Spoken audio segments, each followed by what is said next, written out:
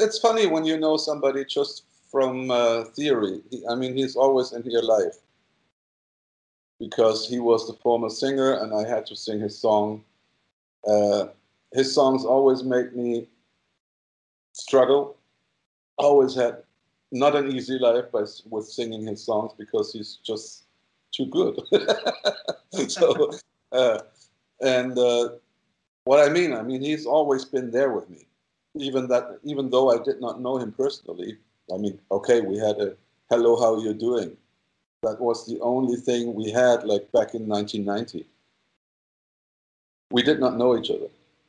And personally, and I know that I always was in Michael's mind as, that guy who is now singing, he stole my job, blah, blah, blah, which is not true. I did not steal his job. Actually, I was just asked to join because Michael was already gone.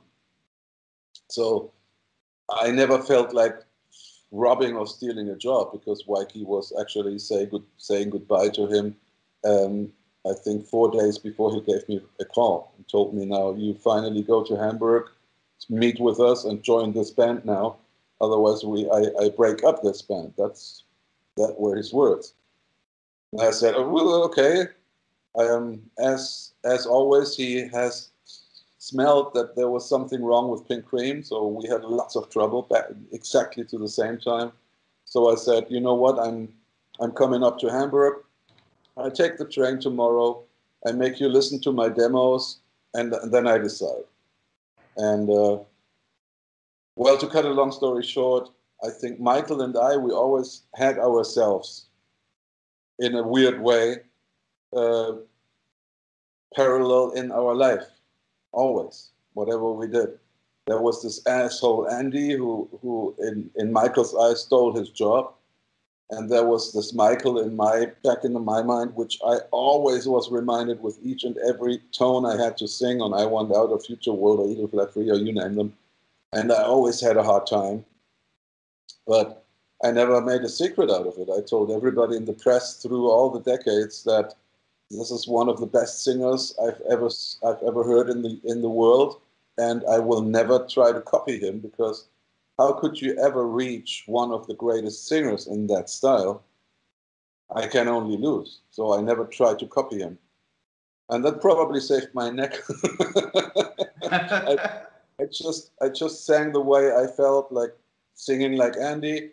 For a lot of people, it's probably been disappointing when they wanted to listen to Michael Kiske songs, and certainly it's an Andy voice over it. Certainly it's a different interpretation, but you have to live with it in that point of view that I did not like to copy a guy who's definitely way better in that way of singing than I will ever be. And Michael says the same to the people now, said he would never like to sing Andy songs because he just couldn't, period. It's too hard, it's too out of the stomach, too much rock and roll, and that's not Michael's style.